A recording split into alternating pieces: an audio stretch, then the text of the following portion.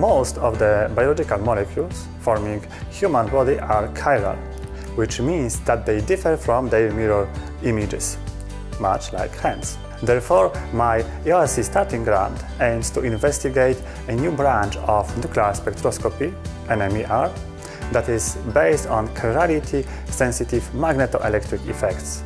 Such effects are due to interactions involving nuclear magnetic moments, magnetic and electric fields. I will observe the magnetoelectric effects for the first time. For this reason, I will use a novel magnetic resonance detector. However, I plan to dramatically increase the amplitude of tiny chirality NMER signals by using hyperpolarization techniques and lowering the electronics temperature to cryogenic temperatures.